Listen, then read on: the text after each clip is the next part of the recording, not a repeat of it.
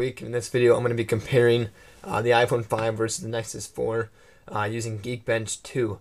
We're just going to run some benchmarks here. We'll get the full results here of the hardware of which one's faster. Now, there are factors like the iPhone is manufactured by Apple, and they do the software and they do the hardware. That's called vertical integration. So the phone is going to work smoother and better regardless of the hardware. Obviously, if you can, I'm not sure if you guys can read these specs or not, but we got the Qualcomm Snapdragon S4 Pro 1.51 gigahertz processor on the left on the Nexus 4, and then on the right we have the iPhone 5 with the A6 chip at 1.3 gigahertz. Now the Snapdragon 4 is a quad-core processor, and the A6 I believe is dual core. I think now the GPU might be quad core. I don't remember what Apple said, but the CPU I do believe is only dual core. But like I said, it's not gonna affect the iPhone 5 just because of the way Apple makes the iPhone. Rather than like the Nexus 4, the phone is manufactured by LG, and then the software is Google.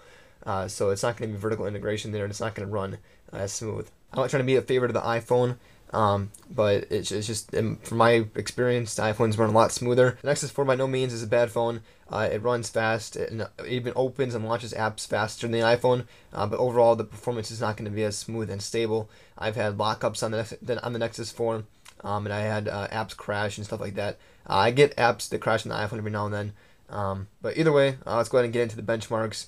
I just want to explain myself a little bit there. The RAM for both of them, on the iPhone 5 we have 160 megabytes, and on the Nexus 4 we have 1.83 gigabytes, so about 2 gigs there and about 1 gig on the iPhone 5. So it's going to run the benchmarks. I'm not sure how long this is going to take. I'm not going to skip through any of it. I'll just fast forward a little bit here. I'm kind of curious to see which one finishes up faster though.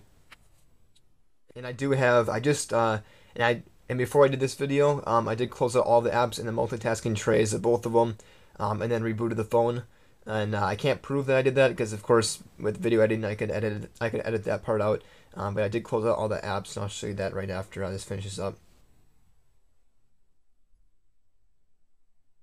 So they both finished at about the exact same time. On the right we have 1644, and on the left we have 1988.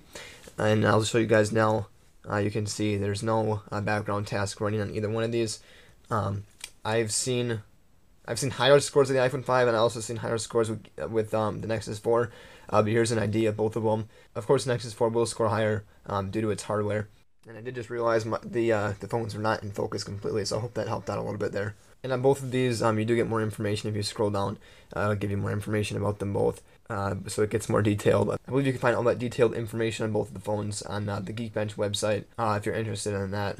Now, like I said before, the Nexus 4 I did notice was snappier when it comes to like opening apps and stuff. It seemed like everything loaded up faster, and that would be because of the faster processor. But let's go ahead and do some web page browsing now. Both of these are on the same network. Let's go ahead and test the speed comparison of loading at web pages. So we're going to go ahead and load up YouTube here, and then we'll do a couple more after this. We are running Safari on the iPhone 5, of course, and Google Chrome on the Nexus 4. So let's go ahead and try this out. Alright, so the Nexus 4, as you saw, was way faster than the iPhone 5. I guess you couldn't say way faster, but you saw how fast it loaded. It's pretty much instant right there. So let's go ahead and load up the Apple website now and try that out. Alright, so as you can see, we got both the Apple websites loaded up on the devices. So let's go ahead and try that out. And it looks like the Nexus 4 is going to win again. Yeah, it did. Not by too much there, but it did win, of course. Now let's go ahead and try the Redmond Pi. I'm going to load that up. And this will be the last one here. So let's go ahead and do it. And the Nexus 4 is going to win there, too, again. It's just loading up some ads now. Actually, according to this, the iPhone 5 says it's done loading, but you can see on the Nexus 4 won there. It just said the Nexus 4 stopped loading now, but you could see that the ads loaded faster on the Nexus 4. And that was pretty much it for this video. If you guys want more of a comparison between these two phones, I may in the future compare them both, like all the features, ranging from design and speed and all that kind of stuff. I know for sure I'll talk about it in my Nexus 4 review. So when that's up, if you want some information about the comparisons, you go ahead and watch that, and I'll have some information in there to Geekbench here. and show you the scores one more time. So there you go. Those are the scores of the Geekbench results. And that's it for this video. I hope you guys enjoyed it. If you did, I'd appreciate a like down below. Go ahead and hit that subscribe button as well if you want my future videos. Like I said, of my Nexus 4 review to come. If you want to check out the other Nexus 4 videos, I do have a playlist set up. So you can go ahead and click that annotation and load up that playlist and watch all the Nexus 4 videos that you'd like to. But that is it. Hope you guys enjoy the rest of your day, and I'll see you in the next video.